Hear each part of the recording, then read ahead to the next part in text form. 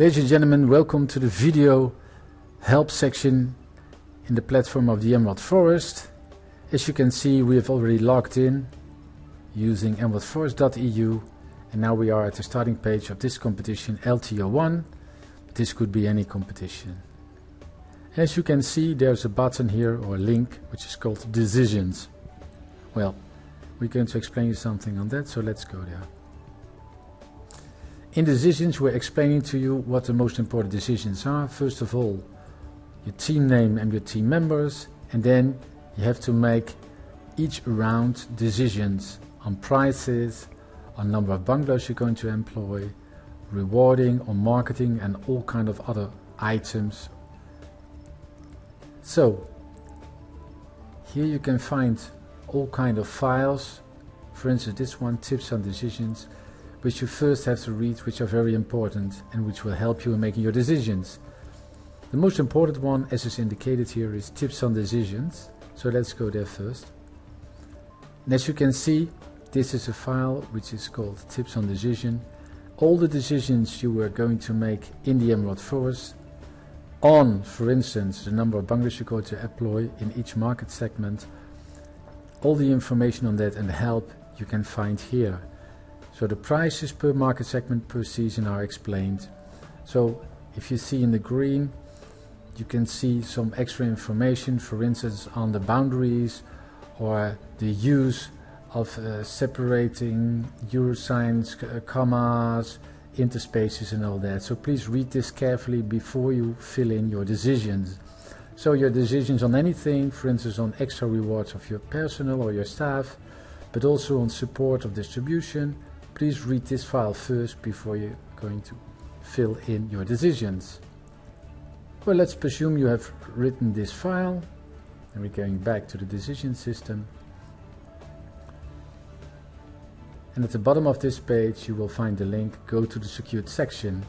This section is secured, you have to log in again, because other teams don't have to know what your decisions are, as in reality they are kind of secret. So let's presume you are this team in this competition.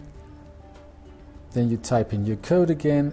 As explained, this is a separate part of the platform, so you have to log in again. We have logged in now, and you can see here in this part, enter or change your management decisions. So that's what we're talking about now, the management decisions. You can view them. So these are the decisions which have been made so far. At this moment there are only decisions for this year, which is the first year, in this case 2011, which is the backlog or the history of Frank Bergman. But of course you want to change your decisions, you want to enter your decision, so you will have to use this link. Let's do that. And as you can see, we have these white spaces, and here in these boxes you can type in your decisions. As you see, if you go very slowly over it, you will see there's also indicated on the screen what the values should be. So you make your decisions. The price in this case, or the number of bungalows in this case, used to be 250 bungalows were put in the leisure market, so you can change that, for instance, to 300.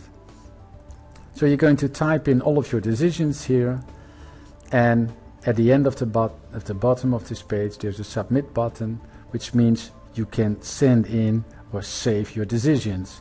As you can see, there's warnings, so if you don't fill in the right numbers, or the numbers are too high or too low, or you filled in nothing, you will get these kind of alerts, so you're not allowed to leave out these decisions. Once you've made your decisions, you can change them as often as you want to, but don't forget that you always submit, which means save your decisions. So this system, we're going back to home, this system stays open during a specific time period.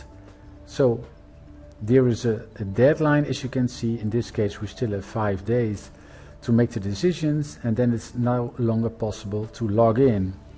During this period you can change your decisions again and again as long as you submit them or save them, and then you can change them again. So the best thing is to prepare your decisions, to fill them in, talk them over, and maybe make some last minute adaptations to them as well. That's no problem.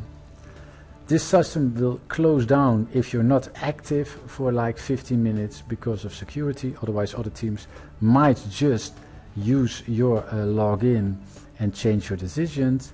So if you really want to be sure and you're finished here, please sign out. But the best thing is always first have a look at, are all my decisions put in? Well, as you can see, in this case they are not in because they were invalid, because I didn't fill in all of the right numbers in the right places.